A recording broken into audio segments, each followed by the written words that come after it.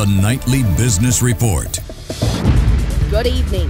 Tonight, the Finance Ministry says Sri Lanka's state revenue from income taxes increased by 16.3% to 624.7 billion rupees in the first 8 months of this year. Sri Lanka tourism prepares for the upcoming World Travel Market 2024 in London, poised for promising growth and development. The first trading day of the week saw a mixed trend at the Colombo Stock Exchange as the all-share price index records a downturn while the S&P SL20 index maintains its positivity. And US regulators open an investigation into 2.4 million Tesla vehicles with the automaker's full self-driving software after 4 reported collisions, including a fatal crash.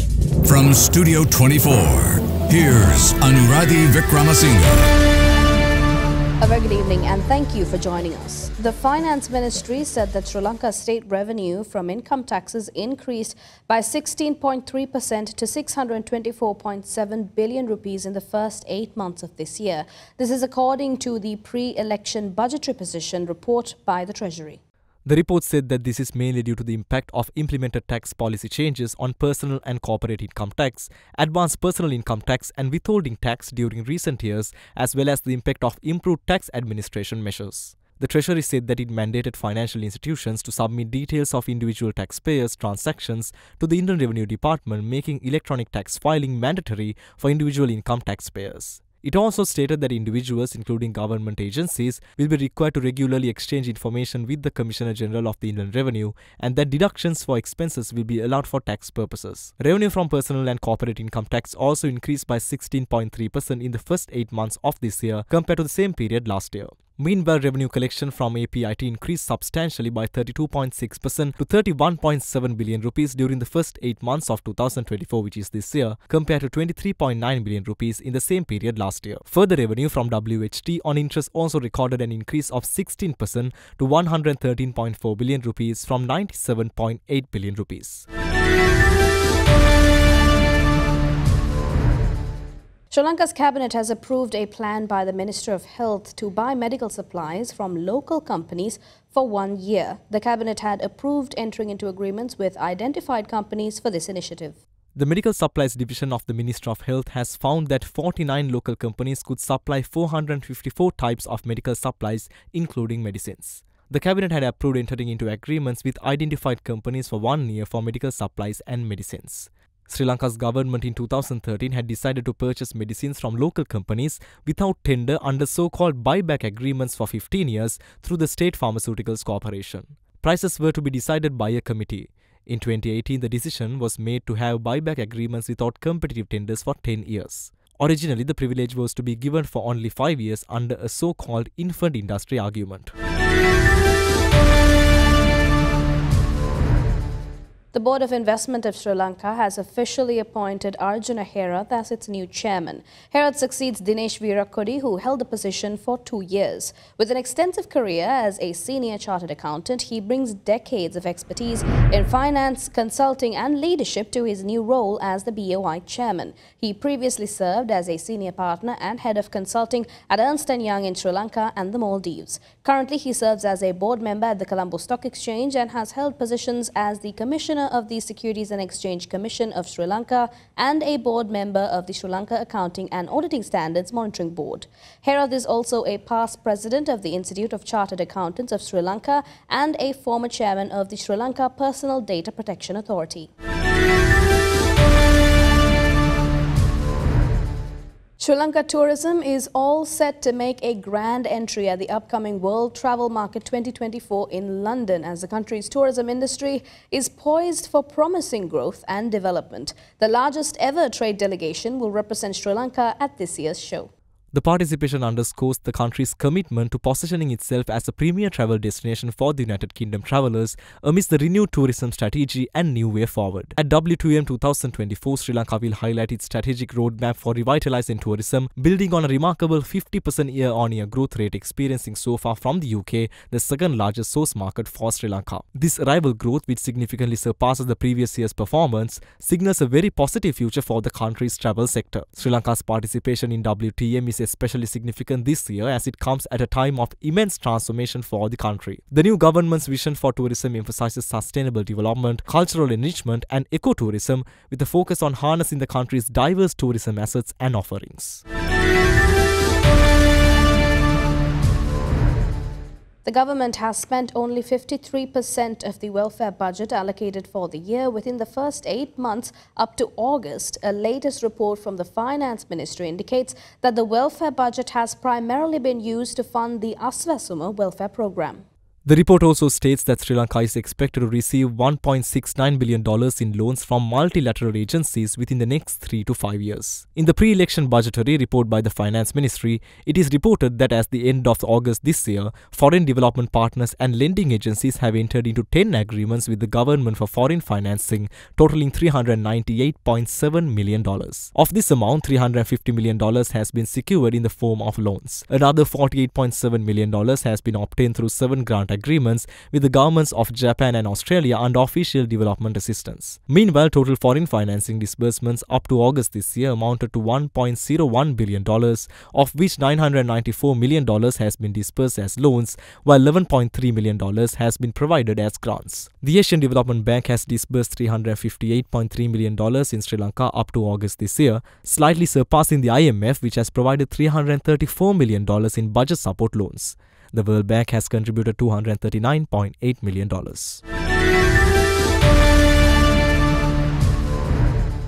The newly appointed chairman of the Sri Lanka Tea Board has forecast tea production in 2024 to improve to 265 to 270 million kilograms on the back of improved production over the coming months, claiming that improving production will be one of the top priorities during his tenure.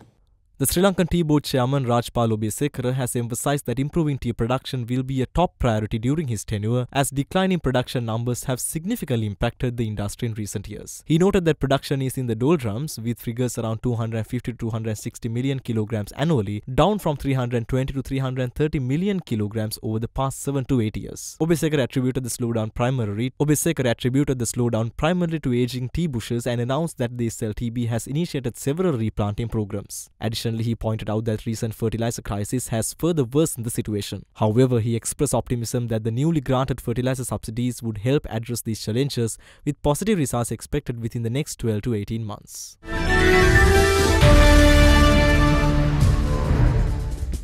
Let's take a short break now. This is the Nightly Business Report.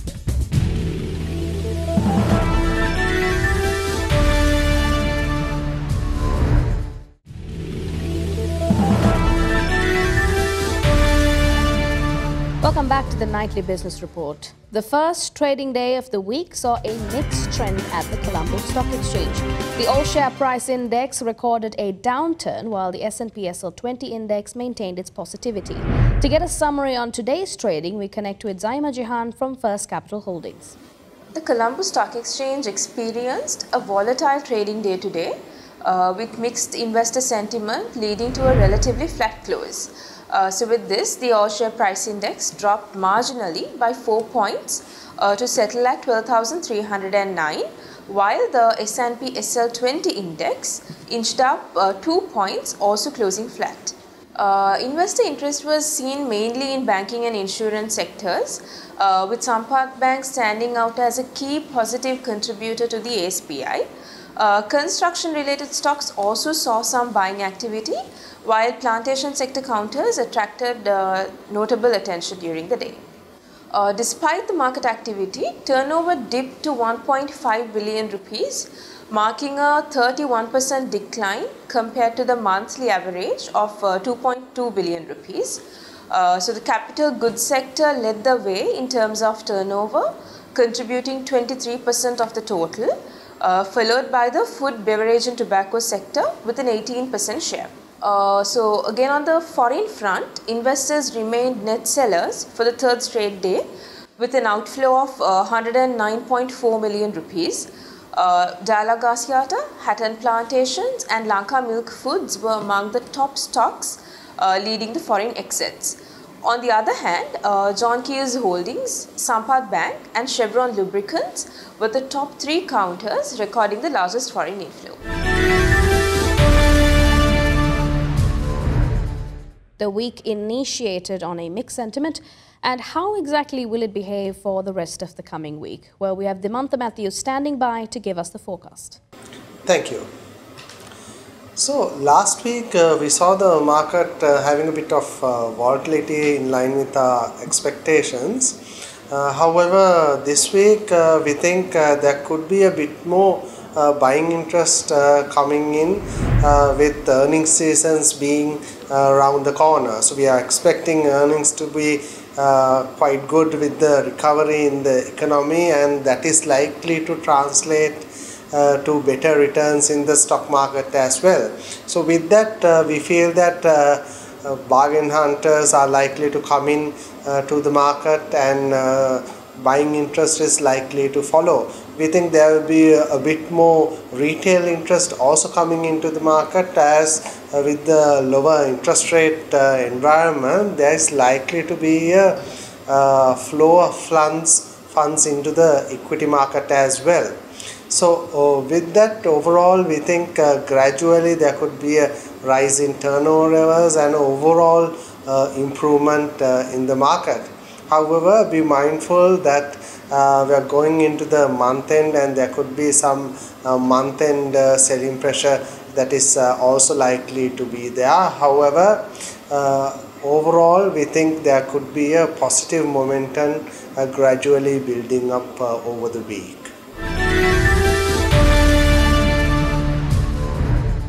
Gold soared to an impressive record high today, continuing its remarkable rally driven by a confluence of global uncertainties. Factors such as the upcoming US election, escalating tensions in the Middle East, and anticipated interest rate cuts by major central banks have all contributed to this surge in demand for safe haven assets. Spot gold climbed 0.3%, reaching $2,729.40 per ounce after briefly touching an all-time peak of $2,732.73 earlier in the day. The significant increase reflects investor sentiment that favors gold amid fluctuating market conditions. Concurrently, U.S. gold futures rose by 0.6%, trading at $2,744.80, indicating strong momentum in the gold market. The rising prices of both gold and silver highlight a growing concern among investors regarding economic stability and geopolitical tensions, prompting a shift towards safer investment options. Oil prices were broadly steady today following a more than 7% drop last week on worries about demand in China, the world's top oil importer, and an easing of concerns about potential supply disruptions in the Middle East. Brent crude futures were up 0.5% to $73.44 a barrel. U.S. West Texas Intermediate crude futures were up 0.6% to $69.66 a barrel. Brent had settled down more than 7% last week, while WTI lost around 8%. That marked the contract's biggest weekly decline since the 2nd of September on slowing economic growth in China and falling risk premiums in the Middle East. Data on Friday showed that China's economy grew at the slowest pace since early 2023 in the third quarter, fueling growing concerns about oil demand. The Sri Lankan rupee has experienced a slight depreciation against the US dollar today, as reported by the Central Bank of Sri Lanka. This change reflects an increase in both the buying and selling rates of the dollar compared to last Friday. Now let's take a look at how the Sri Lankan rupee is faring against other global currencies.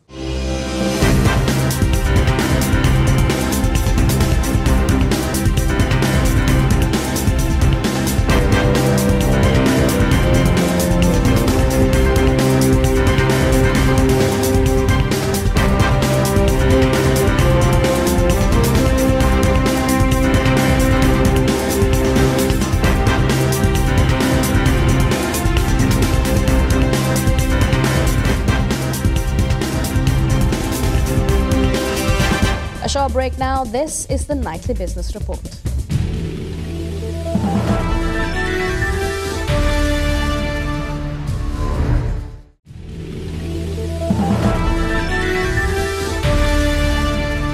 Welcome back to the Nightly Business Report. The Institute of Chartered Accountants of Sri Lanka presented awards to 3 distinguished chartered accountants for their remarkable contributions to the world of business locally and globally. On the 15th of October this year, the first day of technical sessions at the 45th National Conference of Chartered Accountants was held at the Monarch Imperial, recognizing outstanding achievements in the field.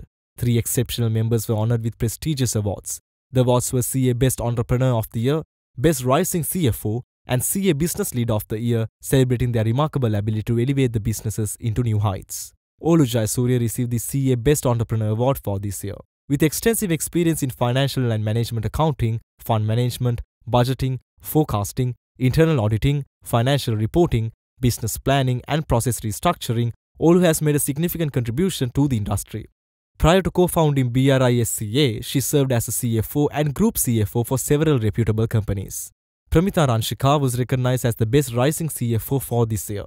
As Director of Group Finance for Team Global Express, one of the largest transportation and logistics group in Australia and New Zealand, Pramita brings over 20 years of experience, having worked across 5 countries and 3 continents.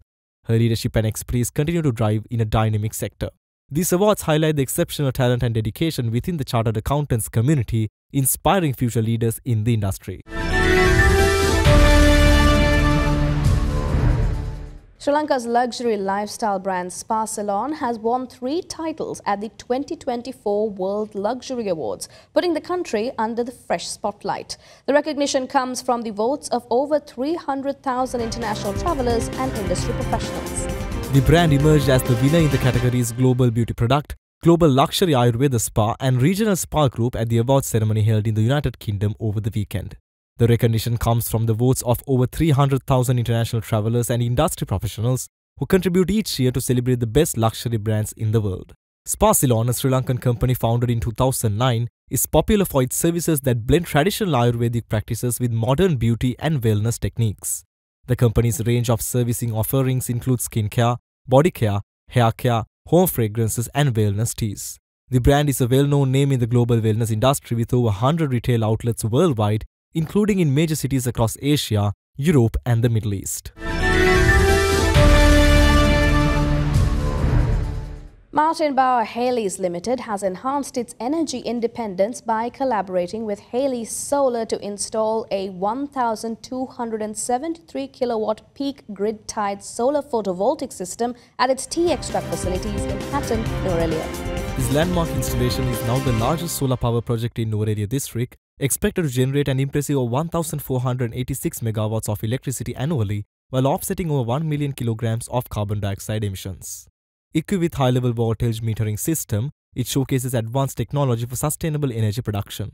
Located at the blink, Bonnie and Inge states, the solar panels benefit from cooler temperatures which enhance their efficiency by facilitating the movement of electrons in a photovoltaic cells. This project has been optimized through careful design and features to separate transformers, ensuring that each section of the solar array operates at peak performance and maximizes sunlight usage. Haley Solar's proven expertise in delivering turnkey solar solution positions the company as a lead in Sri Lanka's renewable energy landscape, contributing significantly to the country's sustainability goals. Sri Lanka Telecom plc has announced the resignation of its chairperson AKDD Arandara. According to reports, Arandara submitted his resignation letter to the board of directors on the 18th of October. His departure marks a notable change in the company's leadership as he officially vacated his position effective October 16th. Arandara has been an influential figure within the organization, also serving as a non-executive director during his tenure. As the company's transitions to new leadership, stakeholders will be keenly observing how this change may influence Sri Lanka Telecom's strategic direction and operational initiatives. The board of directors will now be tasked with identifying a successor who can continue to drive the company's growth and innovation in an increasingly competitive environment. The latest Singhagiri Plaza flagship showroom featuring cutting-edge technology and home appliances recently opened on R.A. Demel Mawatha. The event celebrated the enduring 40-year partnership between Samsung and Singhagiri, highlighting the company's 52-year legacy. The Singhagiri Plaza showroom proudly features a range of world-leading brands including Hisense, Candy, HP, Lenovo, Realme and Oppo showcasing the latest innovations in the consumer electronics market. The recent opening event was attended by esteemed dignitaries including Singagiri Private Limited Director Anusha Marasinghe and Samsung Sri Lanka Managing Director Sangwa Song, highlighting the significance of this occasion. Founded in 1972 by Sugatadasa Marasinghe, Singagiri has established itself as a trusted name in Sri Lanka's consumer electronics market. Over the years, the company has navigated challenging market conditions while consistently elevating the Samsung brand since its inception in 1983. This partnership has solidified Samsung's reputation as one of the most sought-after brands among consumers across the nation. Samsung's innovative and sophisticated products have not only contributed to the country's technological advancement, but have also played a significant role in enhancing personal development for many individuals. The showroom's opening marks a milestone in Singagiri's commitment to delivering a quality and innovation to its customers, further strengthening the bond between these two respected entities. Let's take a short commercial break. Global business updates coming on the other side. This is the Nightly Business Report.